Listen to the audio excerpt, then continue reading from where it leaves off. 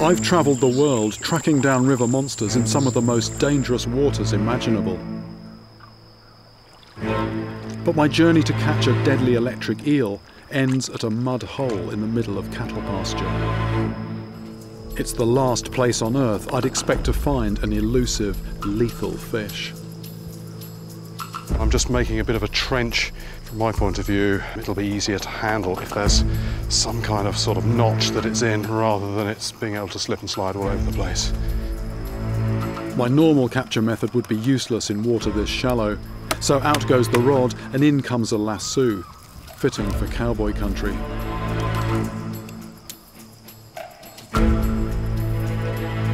Because electric eels don't rely on physical strength, pulling it out of the water shouldn't be that hard. But not getting shocked will be, so protective clothing is essential. We've got a plan. The plan is not so much to sort of go after the head with the noose, but to position that and then get it to go through the noose.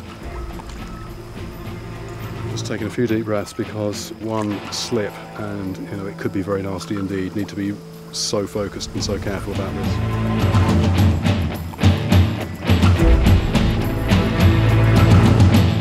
An eel this size can deliver a shock of 650 volts. That's enough to stop my heart in seconds.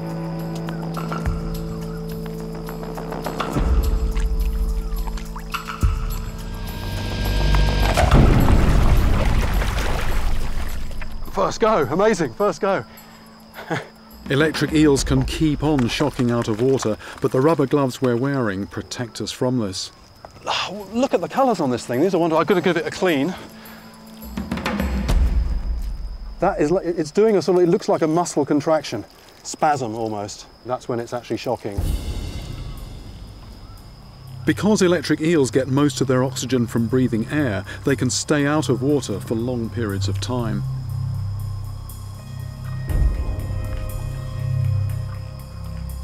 That's 5'10½". That's pretty much exactly the same as me. This is exactly the same size as the eel that killed Francisco, the 21-year-old man who died in the tiny pond near Villanova.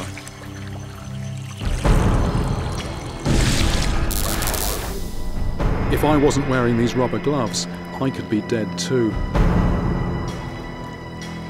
It's over 100 degrees and I don't want the fish to overheat, so time it went back in the water.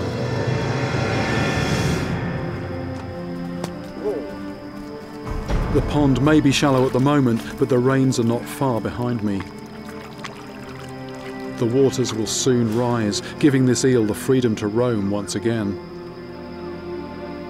My search led me to this tiny drying out puddle. I mean, the water in there is barely 6 inches deep. It's the last place you'd expect to find a river monster, but that's where it was. There's more, there's more, there's more. There's not just this big one. Again, it looks like wood, but it started moving. We were watching it, and it looks like there's actually several, but smaller, right in with these roots here. I've just never seen anything like this before. It's like a tangle of bodies. I'm just trying to count the heads. The more I look, the more I see. I was thinking 10 or a dozen. I think there could be 20 down here. This is an incredible discovery and answers the final question about how the cowboys died.